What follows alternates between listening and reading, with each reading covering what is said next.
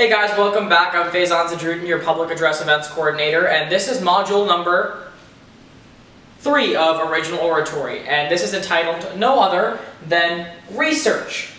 Research is something that is super skewed, and sometimes we don't grasp correctly on how to properly research and how to cite, and how to properly link it to our topic, so I'm here today to basically make this a little bit easier for all of us. How to find research. Google, books, the internet is your best friend. Find books on Amazon or go to your library that have links to your topic and just sit there for hours upon hours, read, better understand what your topic is about and what other people, not only you, think about this specific issue. You want to find credible sources. What do I mean by credible? This might sound a little bit elitist, but people that are part of big magazines and newspapers and websites that we know of, such as the New York Times, the Huffington Post, the Washington Post, people with expertise and degrees on what you have to say, your specific topics, that have wrote numerous articles and sample studies about what you have to say.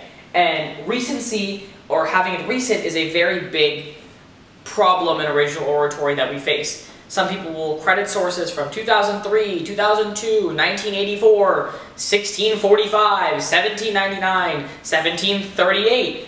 All okay, but you want to find the source that is in direct correlation with what you have to say, that is the most recent source possible, because that shows that it's a problem now that hasn't already been solved, that it's still a reoccurring issue that we need to fix. So if you find something from 1945 that says racism is bad, obviously it's bad, but if you can't find anything other than 1945, then obviously you're not doing your research correctly. It always has to have a link to the topic.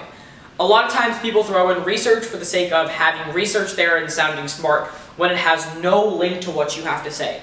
Always make sure to think, how does this relate to what I have to say?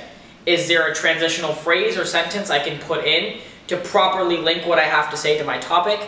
And that leads me into how to properly cite. A lot of times people just throw in research in the middle of a paragraph because it thinks they support what they have to say, when in reality I could talk about Martin Luther King and randomly cite the day he died and have absolutely no correlation to what I'm saying. How to cite is very, very important because it gives you an opportunity to set up and have the judge and the audience better understand what you have to say. It clarifies anything that could be confusing or a little bit distant for all of us. Basically, how to cite is set up a transitional phrase into your citation, credit the person or the date that you are citing. A lot of times judges are looking for specific dates and back to recency. So if it's July 4th, 2016, the Huffington Post states blah, blah, blah, blah, blah. You want to cite the entire thing, and if you can, cite the person who wrote the article and his achievements, whether he's a professor at the University of Chicago or a doctor in your specific field that you are currently citing.